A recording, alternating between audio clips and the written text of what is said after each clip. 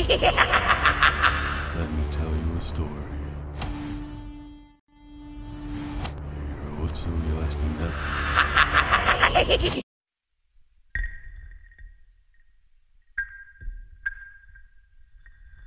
say that?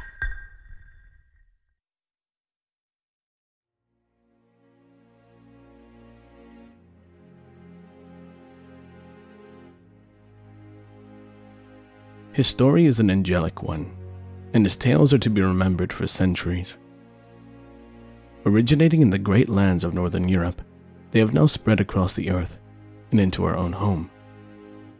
In 1801, the world was blessed with the greatest folk teller of all time, Walter Edward Thomas. He has occasionally been confused with the brothers Grimm. It is true they had written many stories, but none of theirs can be compared to those of Mr. Thomas. He was a very interesting man, and some people would even swear he had mystical powers. You may already know him by one of many pseudonyms. The first of these given names, the Olelukwe, which has Danish origins meaning close eyes. To hear his tales was a great honor. Oftentimes, the townspeople would call upon him to aid them on restless nights, or when they had an unruly child who would resist sleep. His tales were known to put anyone to sleep, but for little children who had problems falling into a slumber, longer stories were necessary. If you were good, he would show you dreams beyond your wildest imaginations. But for those who were bad, a night of sleep with no dreams at all was their fortune. Although they were never harmed, being robbed of their dreams completely was an act that felt like punishment. It was said that after you called upon him, he would show himself to you.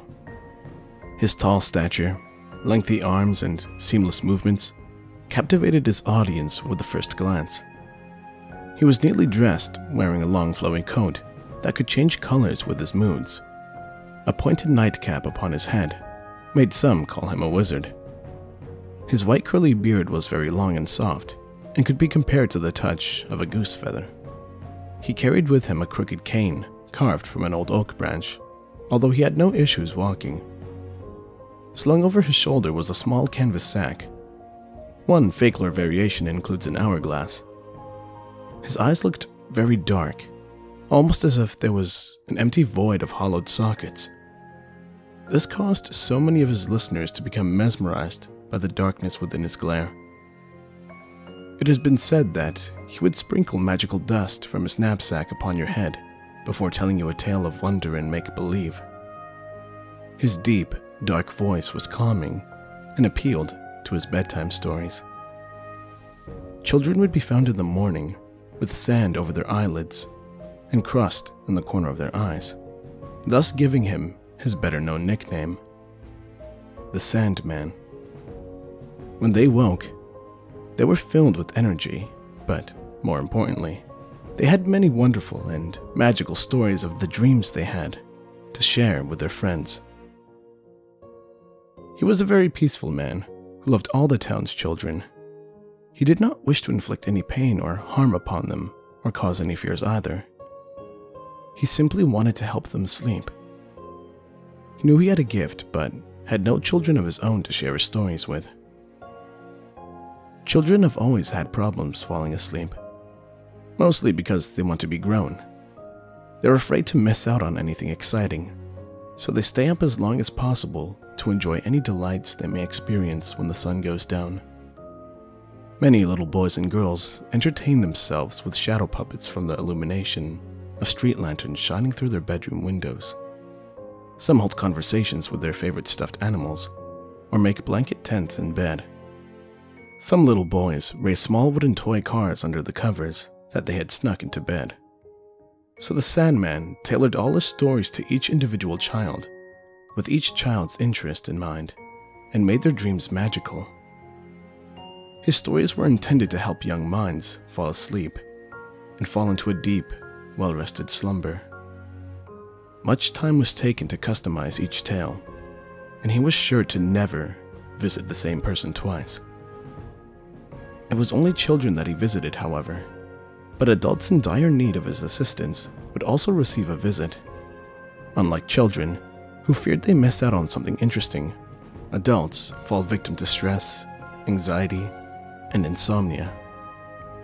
Their nights are not filled with play either, but worry and doubt fill their heads, making it too difficult to fall asleep on their own. But it would only take one visit from the Sandman to find peaceful sleep for the rest of their days. He has been well known for centuries, but no one really knows what happened to him. Although his origins can be traced to the 1800s in Europe, mysteriously, there is no record of his death. But his tales live today. The legend remains. Whenever a young child struggles to fall asleep at night, simply call upon one of his many names. Surely, he will arrive in his mysterious fashion to help little ones drift away to dreamland, or, if you are naughty, he will send you restful nights with no dreams at all, ever again. Now, it's time for you children to go to sleep. Don't fight it, or I will need to call upon him. I closed my children's bedroom door and made my way upstairs to get ready for bed, when I saw the silhouette of a tall figure standing near my bedroom window. Instinctively, I knew who the shadow belonged to. Have you come for me? I have not called upon you. Lay down and let me tell you a story. You see, as a young man, I was a teller of many tales, not just bedtime stories. But later, I learned to give the people exactly what they asked for. Long ago, before I was given any nicknames or assigned any magical powers, I was a simple man with a passion for storytelling. Many say that days are long, but for me, it was the darkness that felt endless. I tried many things to fill my empty nights, but vivid tales filled my head, so I spent many long nights perfecting my craft. But it was worth it, because people would gather from all across the lands just to hear my tales. I brought pure joy to many, especially the children. Even the most energetic toddlers would sit motionless and listen intently as I took their imaginations on a journey. I wanted my name to be known in every home, and with the help of my little listeners and their own fantasies, soon my name was one that would never be forgotten. They created wild accounts for me. They once said I flew into town on a massive hot air balloon, arriving back from the moon. To them, I was magical. It wasn't long before they began to ask their parents to repeat my stories to them before bed. My tales were told to so many girls and boys to help them fall asleep. Kids became so full of wonder and imagination. Their interpretations and evolutions of my readings allowed them to realize the power they had within their own mind. They learned to believe in anything. They were creative. They became dreamers. I was so proud of them and the influence I had. But that's also when all the misfortune started. You see, there was one man who was not at all fond of what he deemed a distraction to his daughter. He became outraged when she spoke of me, my fictions, or any time she drifted off into a daydream. Alone in her room at night, she would whisper my stories to herself. So, her father made her an hourglass to set upon her windowsill. If she was not asleep when the last drop of sand fell, extreme punishment came her way. He complained to other parents, telling them what a bad influence I had become on their children, convincing them that I was evil. I was loved by many, but extremely hated by the few who believed that my words were the devil's spell. Hourglasses began to be put up in windows all across my village. As I walked the streets at night, I could hear the children whispering my name, wishing to hear a bedtime story. Unable to resist being desired, I began sneaking into the rooms of the children who were brave enough to call out for me at night. I told them stories tailored to them and stole those stupid hourglasses from their windows. I made sure never to visit a child more than once for fear of being caught. I went unnoticed until one fateful night, the night little Mary Beth went missing. Oh, the townspeople did not like that one bit. But I was never to blame. I had nothing to do with her so-called disappearance or the stories she had shared about me. She was an intelligent blue-eyed sweetheart with auburn pigtails. Too smart for her own good, if you ask me. It seems she was telling people about me visiting the town's children at night, which was bad enough, but she added a creative twist to her stories of my visits. The sad part is, I trusted her. I thought she was a good kid, but her imagination got the best of her, and she began to tell the stories of things I would never do. I would have never hurt a child the way she said I did. I can never forgive her. She is the reason the townsmen came after me. It seems when they couldn't find her, they came looking for me. Her lies are the reason my eyes were torn from their sockets. They even mocked me as they did it. You don't need to see when you have an imagination as twisted as yours. Who needs to see reality when you live in your own fantasies? They laughed at me. I don't know if they even believed Mary Beth's lies, or if they were just looking for a reason to silence me for good. You want to know what's worse?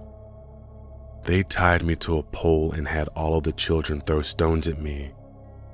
I loved and adored all those children, and they turned their backs on me. Not one of them stood up for me. Not one. And it was their parents who brought the children to see me in the first place. But they all at once shunned me. They left me tied up, bruised and bloody for days.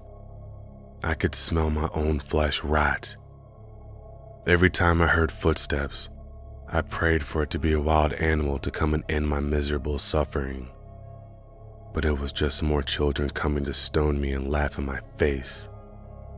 How quickly they had turned on me. I will never forget their betrayal. 5 nights came and passed. I could feel the end nearing. And then I heard a familiar voice. It was Mary Beth. I'm sorry, Mr. Thomas. It seems you're not the only one with a creative imagination. Now, let me tell you a story. When you are dead and gone, it will be me who everyone comes to. You see how many followers I have already? And then she laughed. Right in my ear she giggled a sinister, evil laugh and placed an hourglass in my hand. With my last bit of strength, I clutched it tight and shattered it in my hand. I was the teller of many tales. I helped little ones fall asleep. Many gathered to hear my stories. What happened? How could my life end this way? These were the questions I asked myself as I took my last breath. 5 days. 5 days is what my life cost. But somehow, I was granted a gift of life once more, if that's what you want to call the state that I'm in now. Somewhere between life and death. Perhaps my gift would be better called revenge. Don't you know that even after they killed me, they called upon me to help their little ones fall asleep? The nerve of these people who were blinded by lies, and then chose to blind me. And so now, I blind them. The first to feel my vengeance was that sweet little Mary Beth.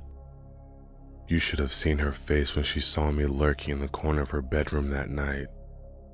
But you really Should have seen her face after I held a red hot metal plate to her eyes. It seems her parents believed she went mad when she told them it was me. My death has become a blessing and a curse. It seems I can live out my wildest imaginations, and not a soul will ever believe it was me. Although I may have lost my mortal body, I have lived on for centuries. People continue to share my stories. They have been retold and rewritten in many different languages under many different names. I've been called Odlokoi, the devil. I've been called a demon in Dutch, Latin, French, and Greek. I've even been called a ghost, a spirit, and even some kind of entity that was never laid to rest properly. Hell, somehow I magically grew knives for fingers and was burned alive.